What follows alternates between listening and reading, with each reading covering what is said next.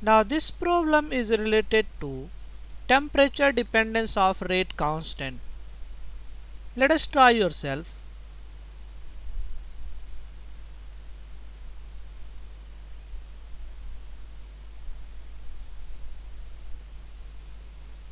So for this reaction H2 plus I2 gives 2HI. We have been given rate constant values at two different temperature, and then we have to calculate activation energy. So we have to calculate in this case activation energy.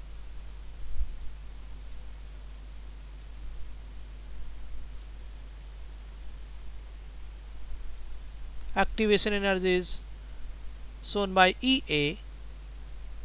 Now let us say temperature is T1 769 Kelvin. At this temperature value of 1 by T1 is also given.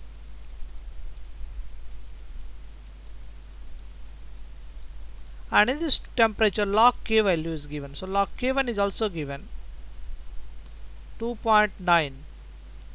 Similarly at temperature T2 1 by T2 is given.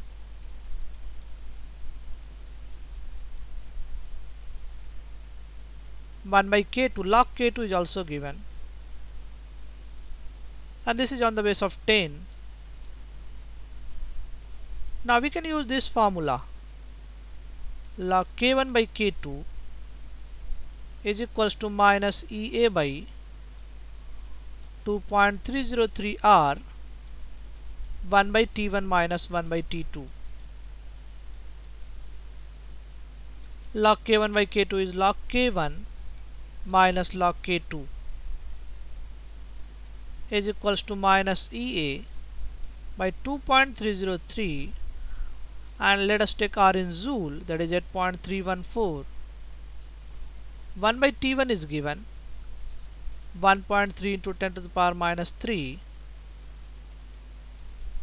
1 by T2 is also given, that is basically 1.5. So this is 1.5. 1.5 into 10 to the power minus 3.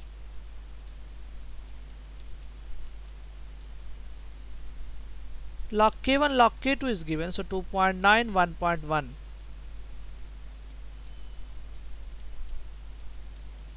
This is minus EA by 2.303 8.314 into minus 0.2 into 10 to the power minus 3. So this value is 1.8 is equals to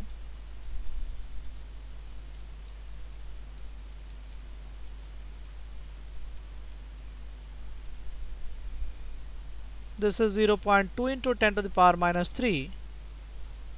So from here we can write activation energy is equals to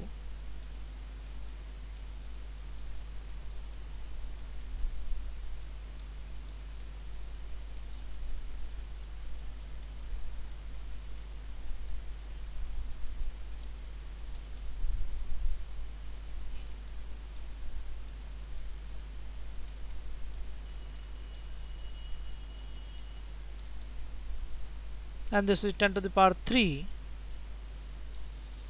divided by 0.2. So let us calculate this value.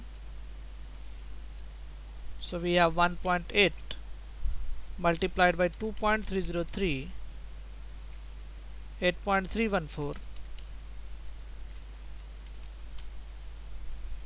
and this divided by 0.2.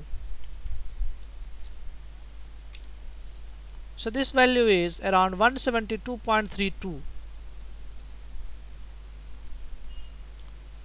10 to the power 3 joule. So activation energy is around 172.32 kilojoule.